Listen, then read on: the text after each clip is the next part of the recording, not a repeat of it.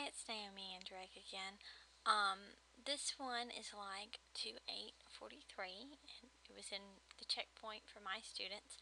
And it's a word problem that has to do with solving an inequality. So it's really not very hard to solve once you get it to be an inequality. I think where the most students get caught up or maybe just stunned, turn into deer in the headlights, is the translating from the word problem into the inequality.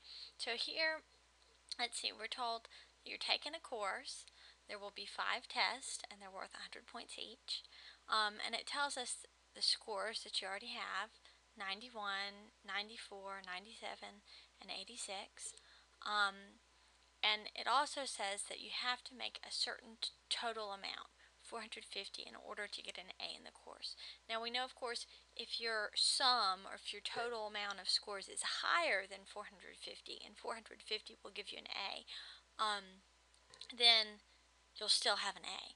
So what we're looking to do here when it's talking about total is add these numbers up. So we'll set up our inequality: 91 plus 94 plus 97 plus 86 plus some unknown value, maybe X, maybe T, maybe S for score, has to be greater than or equal to 450. So that's how we would start it. So 450 is the smallest number that would give us an A. Okay, from here we just simplify both sides. The right side's already simplified, so I only need to just add these numbers up over on the left side, and if I add them up I get 368. So I'm just adding these numbers together and leaving that plus X there.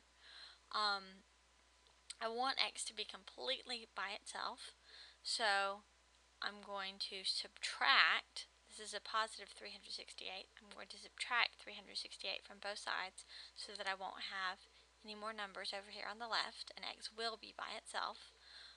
So then I have to subtract 368 from 450, and let's see, that gives me 82. And so then I end up with X is greater than or equal to 82. The X just comes straight down. The greater than or equal to comes straight down. And then the 82 is from subtracting over there. So I might have to write this in set notation, which would give me curly bracket, X bar X is greater than or equal to 82, close curly bracket. And then sometimes the question will tell you what variable to use. So if it told you a different variable like S or T, you'd want to use S or T instead of X in my math lab, because it would probably count it as incorrect if you used the different variable from what they were expecting. Okay, so here's another problem. This one, there are 3 tests. You're given all but one score, 2 scores. Again, you have a total amount you need in order to get a C, and you have to set up an inequality and solve it. So what I'd like for you to do is pause the video right now, set up your inequality, solve it, and then come back, unpause the video, check and see if your answer is correct. Okay, pause now. Alright, so hopefully you've worked the problem now.